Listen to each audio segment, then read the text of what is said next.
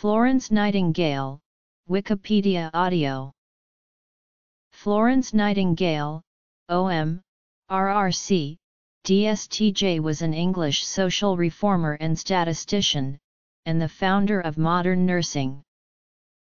Nightingale came to prominence while serving as a manager of nurses trained by her during the Crimean War, where she organized the tending to wounded soldiers.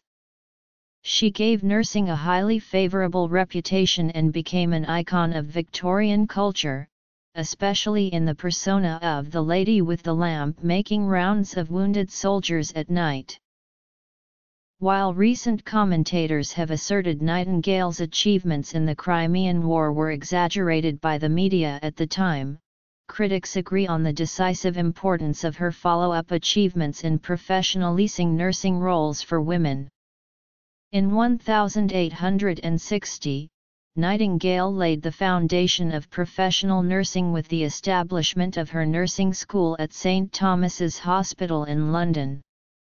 It was the first secular nursing school in the world, now part of King's College London. In recognition of her pioneering work in nursing, the Nightingale Pledge taken by new nurses, and the Florence Nightingale Medal, the highest international distinction a nurse can achieve, were named in her honor, and the annual International Nurses' Day is celebrated around the world on her birthday. Her social reforms include improving healthcare for all sections of British society, advocating better hunger relief in India, helping to abolish prostitution laws that were overharsh to women, and expanding the acceptable forms of female participation in the workforce. Early life. Nightingale was a prodigious and versatile writer. In her lifetime, much of her published work was concerned with spreading medical knowledge. Some of her tracts were written in simple English so that they could easily be understood by those with poor literary skills. She was also a pioneer in the use of infographics, effectively using graphical presentations of statistical data. Much of her writing, including her extensive work on religion and mysticism, has only been published posthumously. Florence Nightingale was born on May 12, 1820 into a rich, upper-class, well-connected British family at the Villa Columbea, in Florence, Tuscany, Italy, and was named after the city of her birth. Florence's older sister Frances Parthenope had similarly been named after her place of birth, Parthenope, a Greek settlement now part of the city of Naples. The family moved back to England in 1821, with Nightingale being brought up in the family's homes at Embley, Hampshire, and Lea Hurst, Derbyshire. Kate Isid in the Magic Grandad episode Famous People, Florence Nightingale, Jacqueline Smith in the TV biopic Florence Nightingale, Emma Thompson in ITV series Al Fresco episode No. 1.2, Jane Meadows in PBS series Meeting of Minds episodes No. 2.1 and No. 2.2, Florence Nightingale / Plato / Martin Luther / Voltaire, Part 1 and 2, Janet Sussman and Deborah Makepeace in the British theatre-style biopic Miss Nightingale, Julie Harris in Hallmark Hall of Fame episode No. 14.4 The Holy Terror, Sarah Churchill in Hallmark Hall of Fame episode No. 1.6 Florence Nightingale. Florence inherited a liberal humanitarian outlook from both sides of her family. Her parents were William Edward Nightingale, born William Edward Shore, and Frances Nightingale née Smith. William's mother Mary née Evans was the niece of Peter Nightingale, under the terms of whose will William inherited his estate at Lea Hurst, and assumed the name and arms of Nightingale. Fanny's father was the abolitionist and Unitarian William Smith. Nightingale's father educated her. In 1838, her father took the family on a tour in Europe where he was introduced to the English-born Parisian hostess Mary Clarke, with whom Florence bonded. She recorded that Clarke was a stimulating hostess who did not care for her appearance, and while her ideas did not always agree with those of her guests, she was incapable of boring anyone. Her behavior was said to be exasperating and eccentric, and she had no respect for upper-class British women, whom she regarded generally as inconsequential. She said that if given the choice between being a woman or a galley slave, then she would choose the freedom of the galleys. She generally rejected female company and spent her time with male intellectuals. However, Clarke made an exception in the case of the Nightingale family and Florence in particular. She and Florence were to remain close friends for 40 years despite their 27-year age difference. Clarke demonstrated that women could be equals to men, an idea that Florence had not obtained from her mother. Nightingale underwent the first of several experiences that she believed were calls from God in February 1837 while at Embley Park, prompting a strong desire to devote her life to the service of others. In her youth she was respectful of her family's opposition to her working as a nurse, only announcing her decision to enter the field in 1844. Despite the intense anger and distress of her mother and sister, she rebelled against the expected role for a woman of her status to become a wife and mother. Nightingale worked hard to educate herself in the art and science of nursing, in the face of opposition from her family and the restrictive social code for affluent young English women. As a young woman, Nightingale was described as attractive, slender, and graceful. While her demeanor was often severe, she was said to be very charming and possess a radiant smile. Her most persistent suitor was the politician and poet Richard Monckton Milnes, but after a 9-year courtship she rejected him, convinced that marriage would interfere with her ability to follow her calling to nursing. In Rome in 1847, she met Sidney Herbert, a politician who had been Secretary at War who was on his honeymoon. He and Nightingale became lifelong close friends. Herbert would be Secretary of War again during the Crimean War, when he and his wife would be instrumental in facilitating Nightingale's nursing work in the Crimea. She became Herbert's key advisor throughout his political career, though she was accused by some of having hastened Herbert's death from Bright's disease in 1861 because of the pressure her program of reform placed on him. Nightingale also much later had strong relations with academic Benjamin Jowett, who may have wanted to marry her. Nightingale continued her travels as far as Greece and Egypt. Her writings on Egypt in particular are testimony to her learning, literary skill, and philosophy of life. Sailing up the Nile as far as Abu Simbel in January 1850, she wrote of the Abu Simbel temples, sublime in the highest style of intellectual beauty, intellect without effort, without suffering. Not a feature is correct, but the whole effect is more expressive of spiritual grandeur than anything I could have imagined. It makes the impression upon one that thousands of voices do, uniting in one unanimous simultaneous feeling of enthusiasm or emotion, which is said to overcome the strongest man. At Thebes, she wrote of being called to God, while a week later near Cairo she wrote in her diary, "God called me in the morning and asked me would I do good for him alone without reputation." Later in 1850, she visited the Lutheran religious community at Kaiserswerth am Rhein in Germany, where she observed Pastor Theodor Fleidner and the deaconesses working for the sick and the deprived.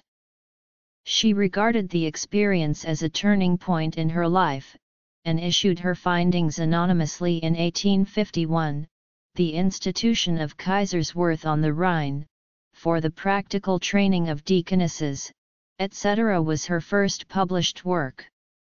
She also received 4 months of medical training at the Institute, which formed the basis for her later care. Crimean War. On August 22, 1853, Nightingale took the post of superintendent at the Institute for the Care of Sick Gentlewomen in Upper Harley Street, London, a position she held until October 1854. Her father had given her an annual income of £500, which allowed her to live comfortably and to pursue her career. Florence Nightingale's most famous contribution came during the Crimean War, which became her central focus when reports got back to Britain about the horrific conditions for the wounded. On October 21, 1854, she and the staff of 38 women volunteer nurses that she trained, including her Aunt Mai Smith, and 15 Catholic nuns were sent to the Ottoman Empire. Nightingale was assisted in Paris by her friend Mary Clark. They were deployed about 295 nautical miles across the Black Sea from Balaclava in the Crimea, where the main British camp was based. Nightingale arrived early in November 1854 at Salimiyi Barracks in Scutari. Her team found that poor care for wounded soldiers was being delivered by overworked medical staff in the face of official indifference. Medicines were in short supply, hygiene was being neglected, and mass infections were common, many of them fatal. There was no equipment to process food for the patients. After Nightingale sent a plea to the Times for a government solution to the poor condition of the facilities, the British government commissioned Isambard Kingdom Brunel to design a prefabricated hospital that could be built in England and shipped to the Dardanelles. The result was Renchua Hospital, a civilian facility that, under the management of Dr. Edmund Alexander Parkes, had a death rate less than 1/10 that of Scutari. Stephen Paget in the Dictionary of National Biography asserted that Nightingale reduced the death rate from 42% to 2%, either by making improvements in hygiene herself, or by calling for the Sanitary Commission. For example, Nightingale implemented hand-washing and other hygiene practices in the war hospital in which she worked. During her first winter at Scutari, 4,077 soldiers died there. 10 times more soldiers died from illnesses such as typhus, typhoid, cholera, and dysentery than from battle wounds. With overcrowding, defective sewers, and lack of ventilation, the Sanitary Commission had to be sent out by the British government to Scutari in March 1855, almost 6 months after Nightingale had arrived. The commission flushed out the sewers and improved ventilation. Death rates were sharply reduced, but she never claimed credit for helping to reduce the death rate. In 2001 and 2008 the BBC released documentaries that were critical of Nightingale's performance in the Crimean War, as were some follow-up articles published in The Guardian and The Sunday Times. Nightingale scholar Lynn MacDonald has dismissed these criticisms as often preposterous, arguing they are not supported by the primary sources. Nightingale still believed that the death rates were due to poor nutrition, lack of supplies, stale air, and overworking of the soldiers. After she returned to Britain and began collecting evidence before the Royal Commission on the Health of the Army, she came to believe that most of the soldiers at the hospital were killed by poor living conditions. This experience influenced her later career, when she advocated sanitary living conditions as of great importance. Consequently, she reduced peacetime deaths in the army and turned her attention to the sanitary design of hospitals and the introduction of sanitation in working-class homes. The Lady with the Lamp. Later career. During the Crimean War, Nightingale gained the nickname "the Lady with the Lamp" from a phrase in a report in the Times. Relationships. Death. Contributions. Statistics and sanitary reform. Literature and the women's movement. She is a ministering angel without any exaggeration in these hospitals, and as her slender form glides quietly along each corridor, every poor fellow's face softens with gratitude at the sight of her. When all the medical officers have retired for the night and silence and darkness have settled down upon those miles of prostrate sick, she may be observed alone, with a little lamp in her hand, making her solitary rounds. The phrase was further popularized by Henry Wadsworth Longfellow's 1857 poem Santa Filomena. Lo! In that house of misery. Theology. A lady with a lamp I see, pass through the glimmering gloom. In the Crimea on November 29, 1855, the Nightingale Fund was established for the training of nurses during a public meeting to recognize Nightingale for her work in the war. There was an outpouring of generous donations. Sidney Herbert served as honorary secretary of the fund and the Duke of Cambridge was chairman. Nightingale was considered a pioneer in the concept of medical tourism as well, based on her 1,856 letters describing spas in the Ottoman Empire. She detailed the health conditions, physical descriptions, dietary information, and other vital details of patients whom she directed there. The treatment there was significantly less expensive than in Switzerland. Nightingale had £45,000 at her disposal from the Nightingale Fund to set up the Nightingale Training School at St.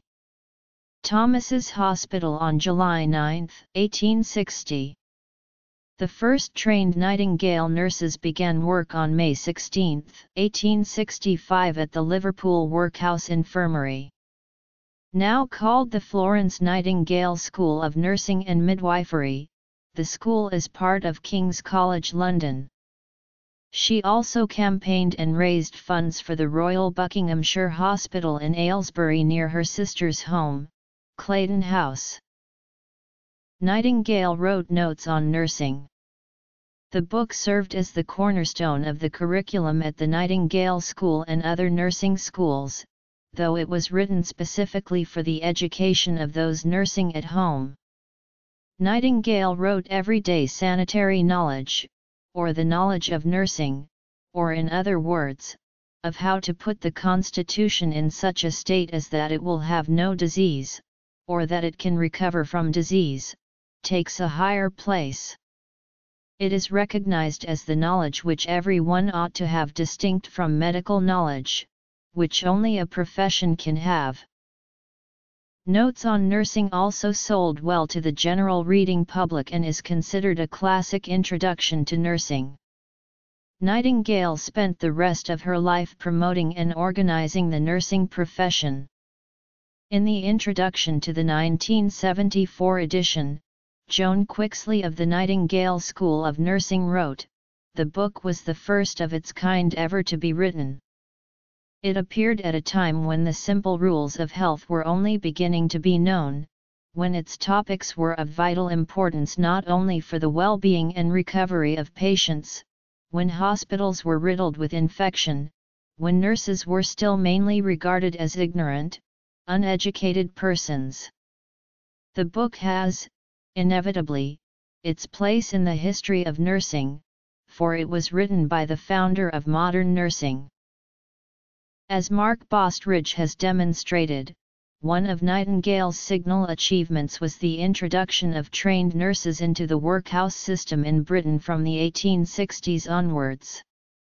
This meant that sick paupers were no longer being cared for by other, able-bodied paupers, but by properly trained nursing staff. In the first half of the 19th century, nurses were usually former servants or widows who found no other job and therefore were forced to earn their living by this work. Charles Dickens caricatured the standard of care in his 1842-1843 published novel Martin Chuzzlewit in the figure of Sarah Gamp as being incompetent, negligent, alcoholic and corrupt. According to Caroline Worthington, director of the Florence Nightingale Museum, when she started out there was no such thing as nursing. The Dickens character Sarah Gamp, who was more interested in drinking gin than looking after her patients, was only a mild exaggeration. Hospitals were places of last resort where the floors were laid with straw to soak up the blood. Florence transformed nursing when she got back. She had access to people in high places and she used it to get things done. Florence was stubborn, opinionated, and forthright, but she had to be those things in order to achieve all that she did. Though Nightingale is sometimes said to have denied the theory of infection for her entire life, a 2008 biography disagrees, saying that she was simply opposed to a precursor of germ theory known as contagionism. This theory held that diseases could only be transmitted by touch. Before the experiments of the mid-1860s by Pasteur and Lister, hardly anyone took germ theory seriously. Even afterwards, many medical practitioners were unconvinced.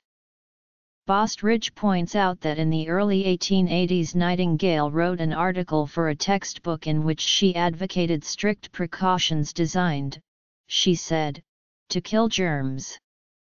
Nightingale's work served as an inspiration for nurses in the American Civil War.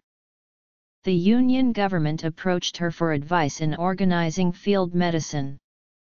Her ideas inspired the volunteer body of the United States Sanitary Commission. Legacy.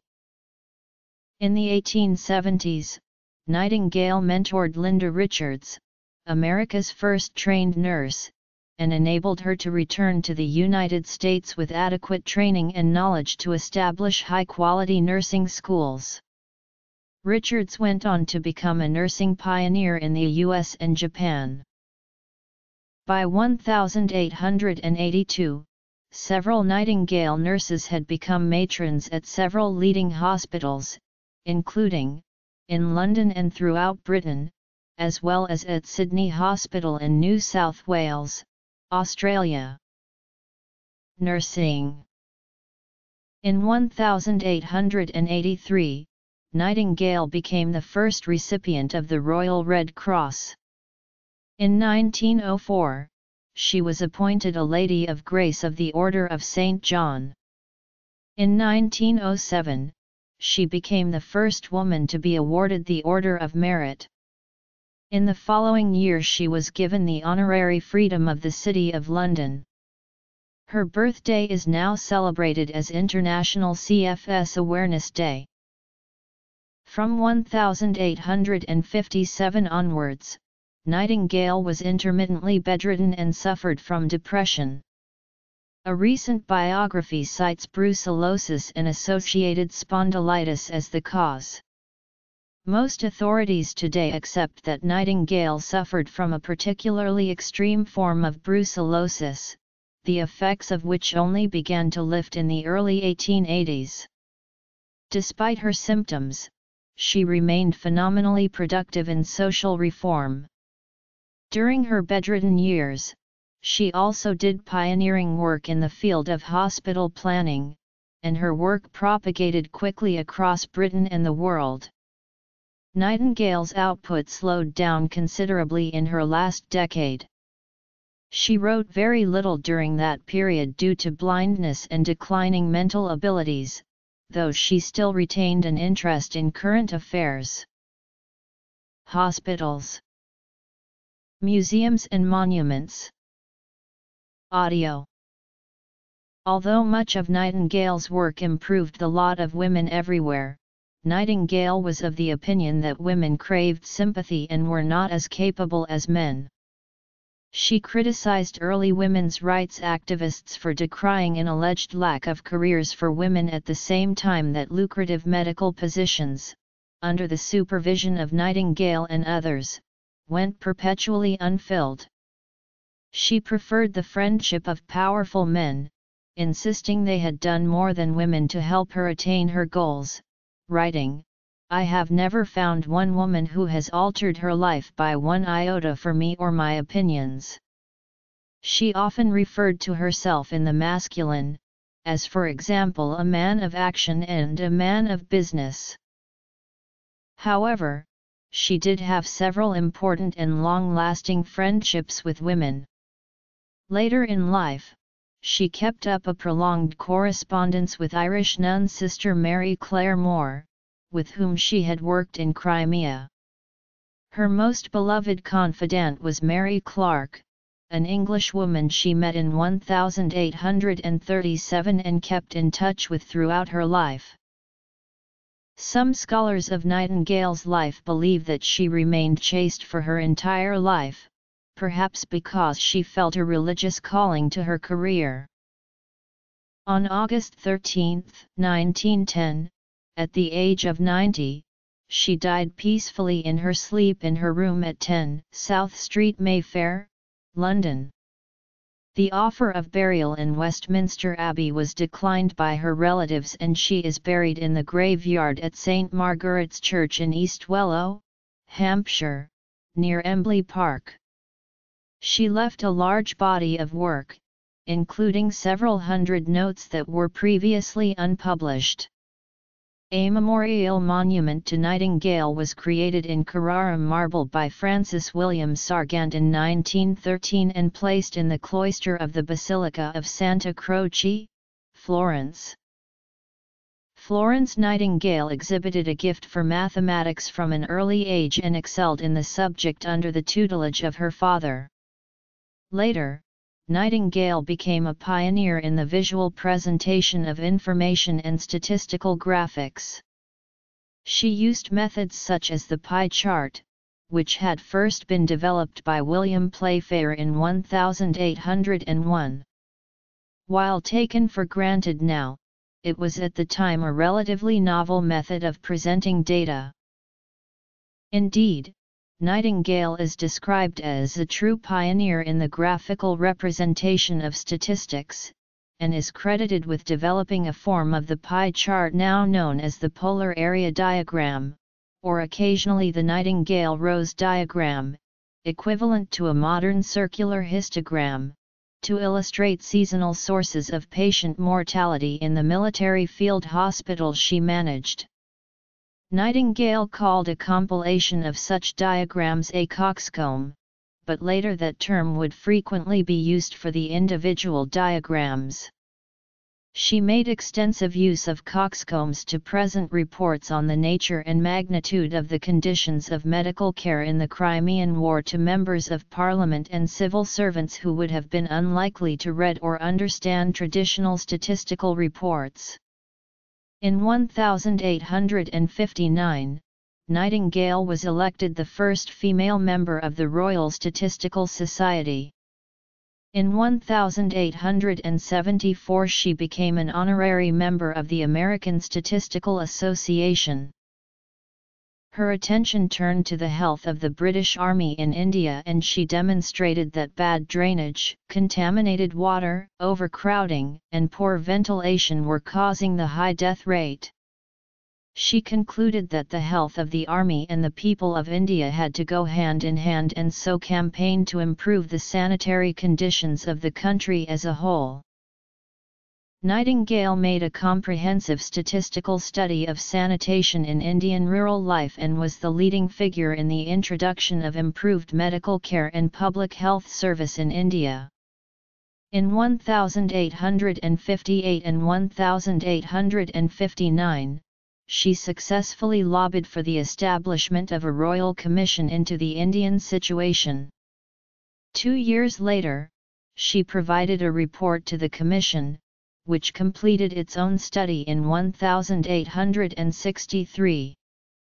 After 10 years of sanitary reform, In 1873, Nightingale reported that mortality among the soldiers in India had declined from 69 to 18 per 1,000. The Royal Sanitary Commission of 1868-9 presented Nightingale with an opportunity to press for compulsory sanitation in private houses. She lobbied the minister responsible, James Stansfeld, to strengthen the proposed public health bill to require owners of existing properties to pay for connection to mains drainage. The strengthened legislation was enacted in the Public Health Acts of 1874 and 1875. At the same time, she combined with the retired sanitary reformer Edwin Chadwick to persuade Stansfeld to devolve powers to enforce the law to local authorities, eliminating central control by medical technocrats. Her Crimean War statistics had convinced her that non-medical approaches were more effective given the state of knowledge at the time. Historians now believe that both drainage and devolved enforcement played a crucial role in increasing average national life expectancy by 20 years between 1871 and the mid-1930s, during which time medical science made no impact on the most fatal epidemic diseases. Historian of science I. Bernard Cohen argues, Lytton Strachey was famous for his book debunking 19th-century heroes, eminent Victorians. Nightingale gets a full chapter, but instead of the debunking received praise that overall raised her national reputation and made her an icon for English feminists of the 1920s and 1930s. While better known for her contributions in the nursing and mathematical fields, Nightingale is also an important link in the study of English feminism. She wrote some 200 books, pamphlets, and articles throughout her life. During 1850 and 1852, she was struggling with her self-definition and the expectations of an upper-class marriage from her family. As she sorted out her thoughts, she wrote suggestions for thought to searchers after religious truth. This was an 829-page, 3-volume work, which Nightingale had printed privately in 1860, but which until recently was never published in its entirety. An effort to correct this was made with a 2008 publication by Wilfrid Laurier University, as Volume 11 of a 16-volume project, The Collected Works of Florence Nightingale. The best known of these essays, called Cassandra, was previously published by Ray Strachey in 1928. Strachey included it in The Cause, A History of the Women's Movement. Apparently, the writing served its original purpose of sorting out thoughts. Nightingale left soon after to train at the Institute for Deaconesses at Kaiserswerth. Cassandra protests the over-feminization of women into near helplessness, such as Nightingale saw in her mother's and older sisters' lethargic lifestyle, despite their education. She rejected their life of thoughtless comfort for the world of social service. The work also reflects her fear of her ideas being ineffective, as were Cassandra's. Cassandra was a princess of Troy who served as a priestess in the temple of Apollo during the Trojan War. The god gave her the gift of prophecy. When she refused his advances, he cursed her so that her prophetic warnings would go unheeded. Elaine Showalter called Nightingale's writing a major text of English feminism, a link between Wollstonecraft and Woolf.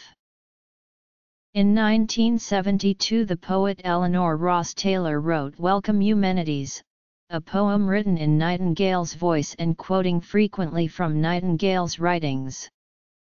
Adrian Rich wrote that, Eleanor Taylor has brought together the waste of women in society and the waste of men in wars and twisted them inseparably.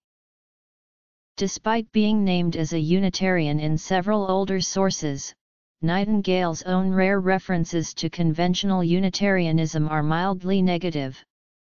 She remained in the Church of England throughout her life, albeit with unorthodox views.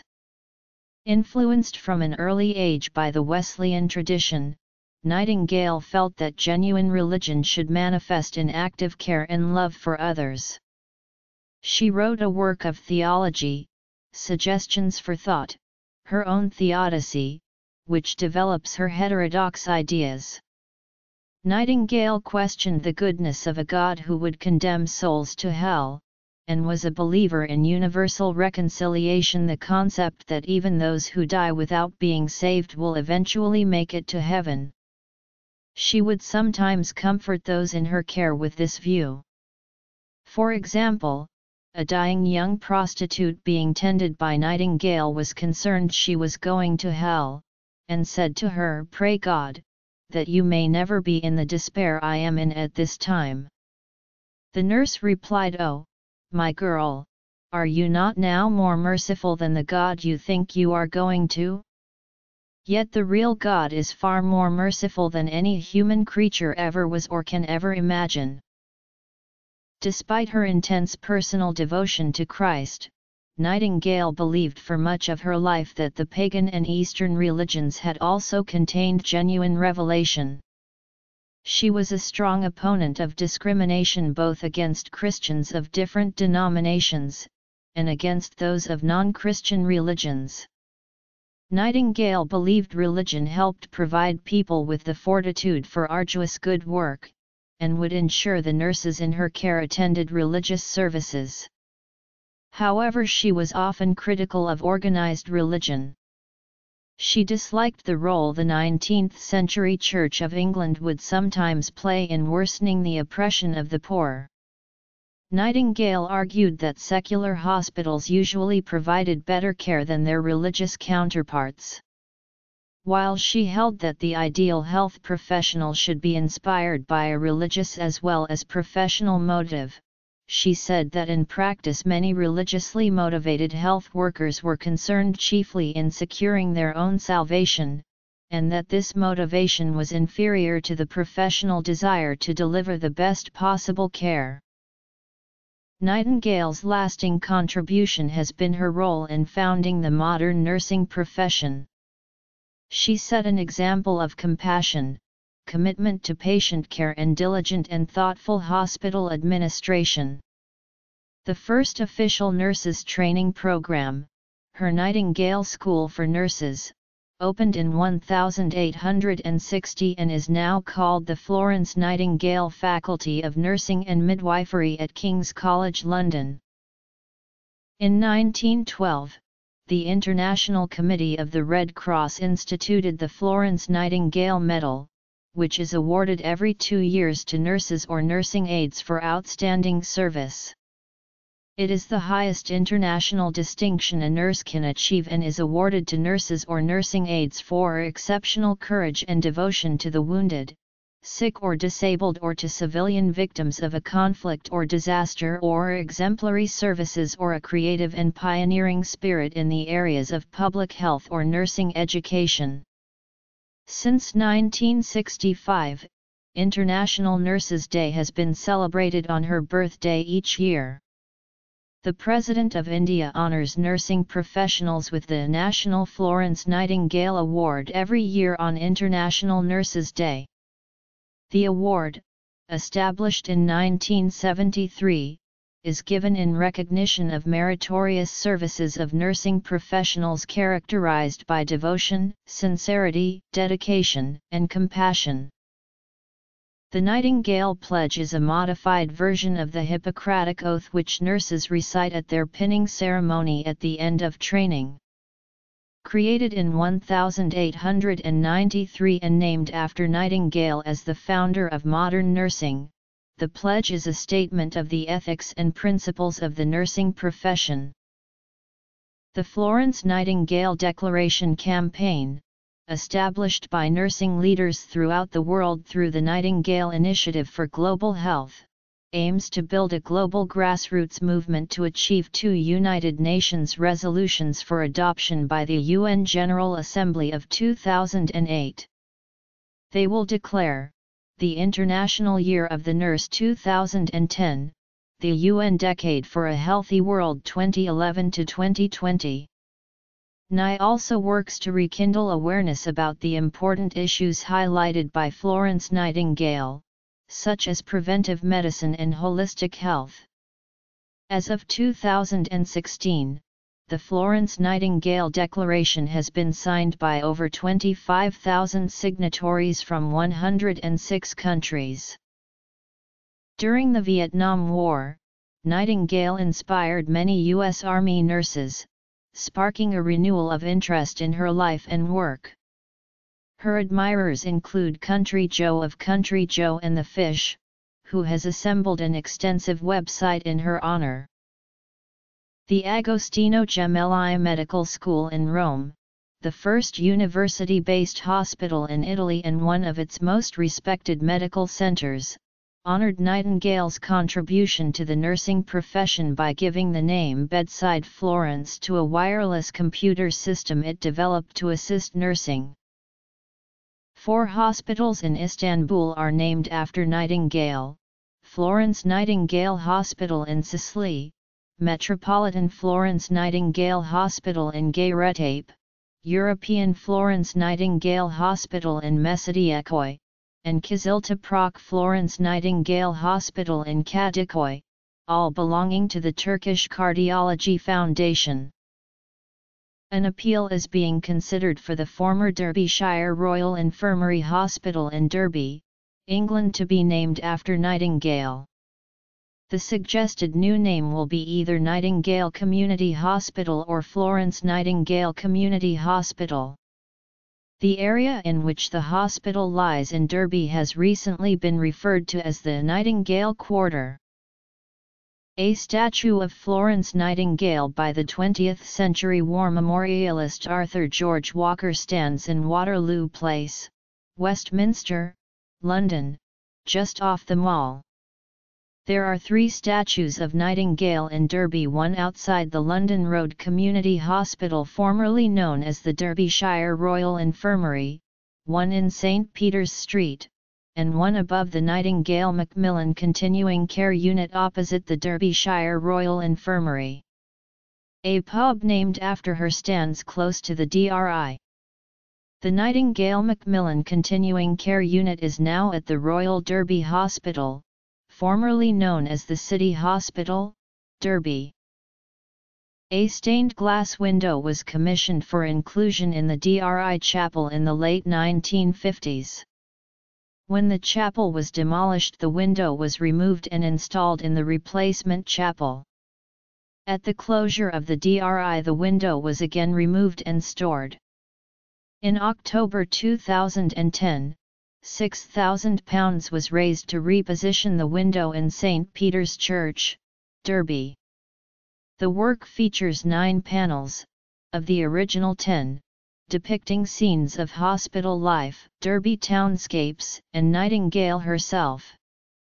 Some of the work was damaged and the 10th panel was dismantled for the glass to be used in repair of the remaining panels. All the figures, who are said to be modeled on prominent Derby town figures of the early 60s, surround and praise a central pane of the triumphant Christ. A nurse who posed for the top right panel in 1959 attended the rededication service in October 2010.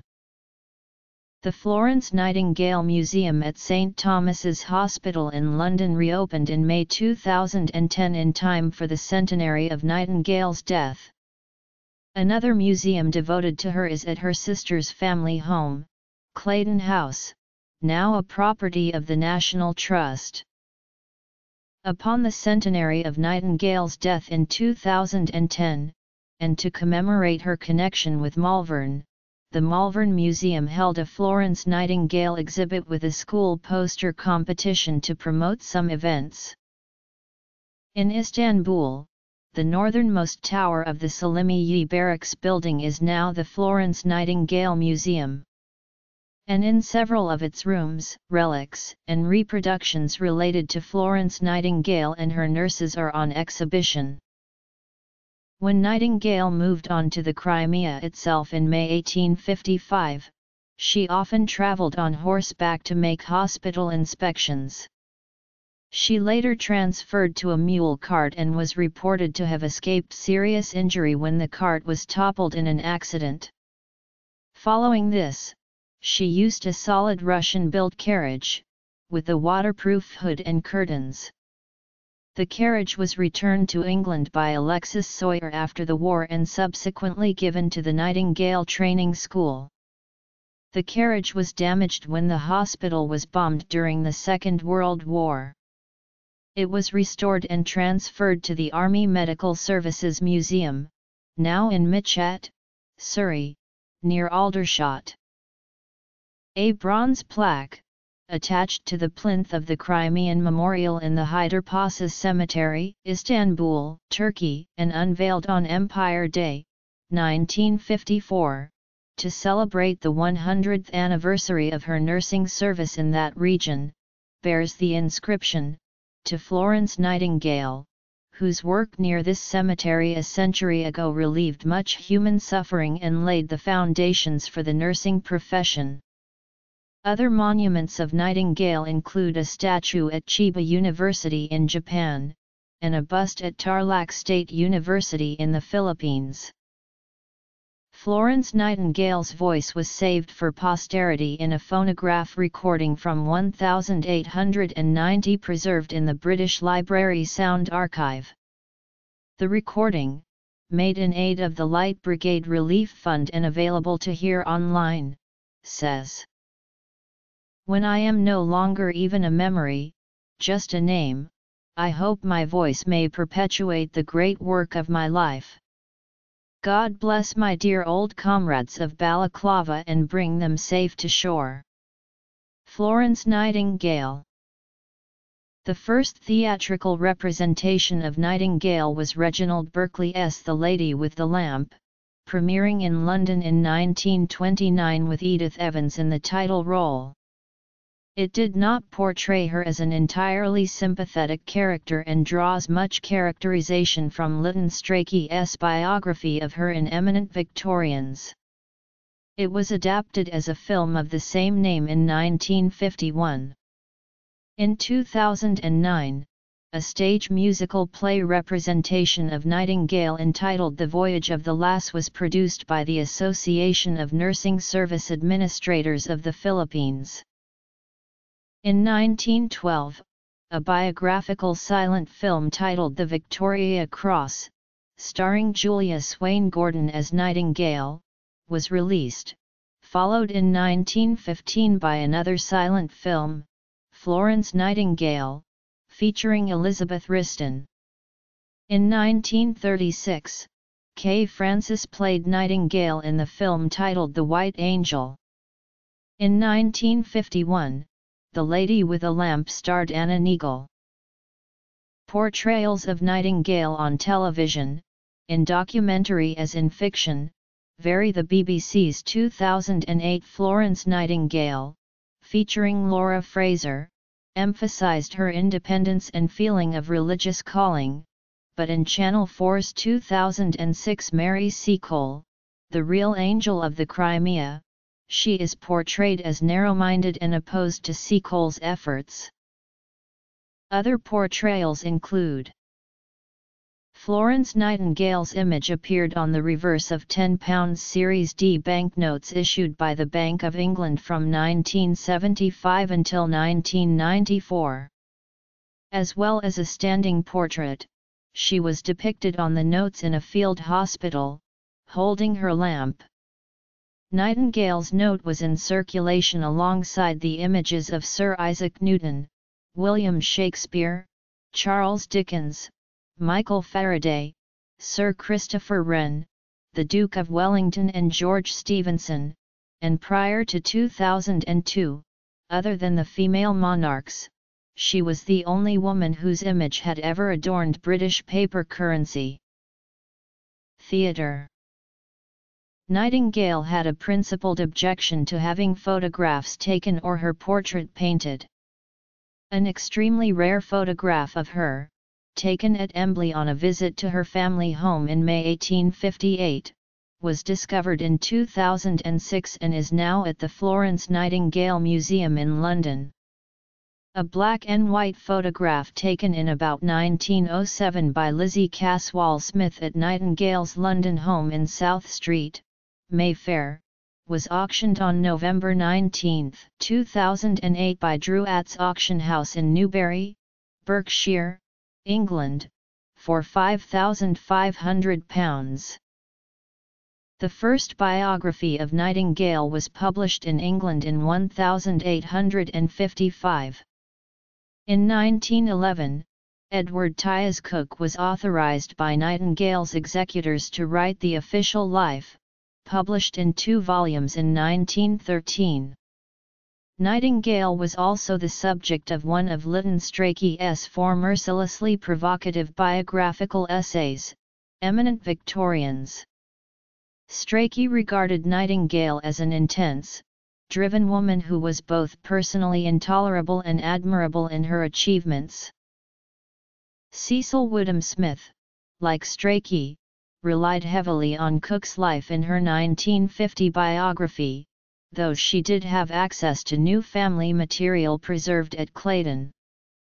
In 2008, Mark Bostridge published a major new life of Nightingale, almost exclusively based on unpublished material from the Verney collections at Claydon and from archival documents from about 200 archives around the world, some of which had been published by Lynn MacDonald in her projected 16-volume edition of the collected works of Florence Nightingale. In 2002, Nightingale was ranked number 52 in the BBC's list of the 100 greatest Britons following a UK-wide vote. In 2006, the Japanese public ranked Nightingale number 17 in the top 100 historical persons in Japan. Several churches in the Anglican Communion commemorate Nightingale with a feast day on their liturgical calendars. The Evangelical Lutheran Church in America commemorates her as a renewer of society with Clarum Mass on August 13. Film. Washington National Cathedral celebrates Nightingale's accomplishments with a double lancet stained glass window featuring 6 scenes from her life, designed by artist Joseph G. Reynolds and installed in 1983. The U.S. Navy ship the USS Florence Nightingale was commissioned in 1942. Beginning in 1968, the U.S. Air Force operated a fleet of 20 C-9A Nightingale aeromedical evacuation aircraft, based on the McDonnell Douglas DC-9 platform. The last of these planes was retired from service in 2005. In 1981 the asteroid 3122 Florence was named after her. Television. A Dutch KLM McDonnell Douglas MD-11 was also named in her honor. Nightingale has appeared on international postage stamps, including the UK, Alderney, Australia, Belgium, Dominica, Hungary, and Germany. A tinted lithograph by William Simpson illustrating conditions of the sick and injured in Balaclava. Banknotes. Photographs. Nightingale's moccasins that she wore in the Crimean War. A ward of the hospital at Scutari where Nightingale worked, from an 1856 lithograph by William Simpson. Nightingale receiving the wounded at Scutari, a portrait by Jerry Barrett. Biographies. Ancestry. Other works. Bibliography. Primary sources. Secondary sources. Florence Nightingale exhibit at Malvern Museum 2010.